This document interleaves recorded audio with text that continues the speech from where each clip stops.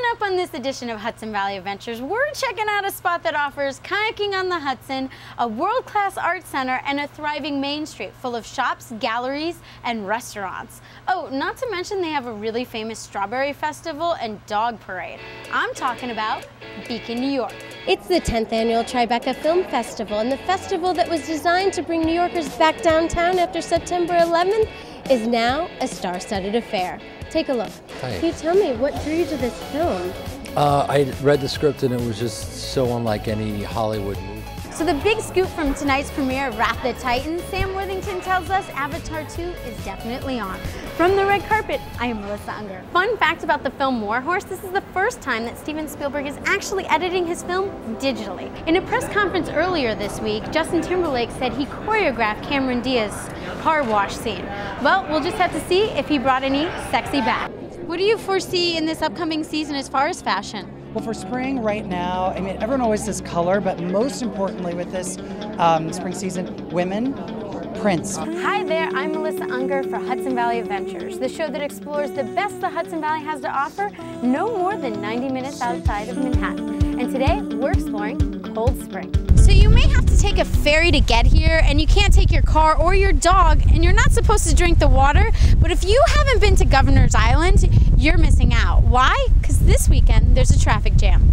We've all seen George Clooney as Batman, but who knew it? He's also Superman. In his latest film, he writes, directs, and acts, all in the Ides of March. I know Twilight questions, you get a million of them.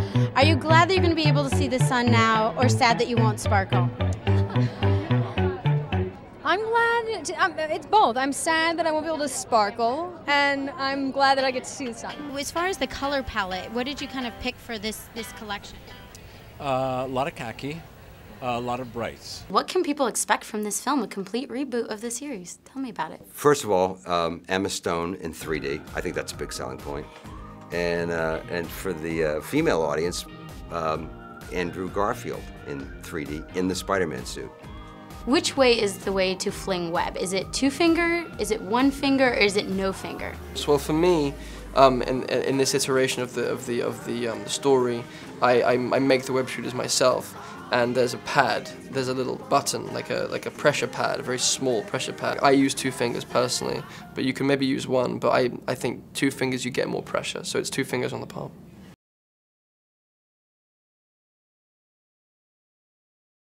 I must commend you on such a beautiful animated film. Thank you, Melissa. Thank you. Can you tell me about the technology and your venture into animated films? Well, the technology was about, I'd say, 7 years in the making. Bob Zemeckis, my protege, who did Forrest Gump and did movies like Castaway and, of course, Polar Express, he invented this technology. And then he made a series of movies where the technology improved and got better and better. And then Jim Cameron took the technology and did Avatar with it. And that was amazing, truly amazing. And then we took the animators who did Avatar, slid them over to Tintin. And that's why I think we have such an authentic, photorealistic look to our movie. It is so beautiful. And I wanted to ask you, how did you discover Tintin? I mean, he's such an iconic European character, but how'd you find him? I used to always say don't read reviews, but I figured it'd be safe to read a review because I don't read French. Mm-hmm. So I picked up a French newspaper and read a Tintin review, a Raiders of the Lost Ark review, and they kept mentioning something called Tintin. So I researched it, got a Tintin book, and realized that Hergé had written a very, not a similar adventure, but a movie that is based on all the important principles of the adventure genre. And it was, I could see why the French thought there was a similarity between Raiders and Tintin.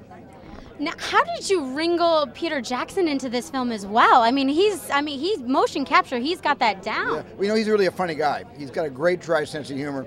And I did a Snowy test with his company, Weta. And I wanted to see a digital Snowy. And without telling me, Peter stuck himself on the test playing Captain Haddock in full costume. And came out with a bottle pretending he was drunk, and it was hysterically funny, and I called Peter to thank him afterwards, and he said, yeah, I've been reading Tintin since I was 5 years old. And when he said that, I said, well, do you want to make this with me? We can produce it together. And that's how we got into business together. He actually said that you're very much like Tintin, more than him. Would you want to comment on that? I think he's right. I think I am more like Tintin, and I think he's more like Haddock.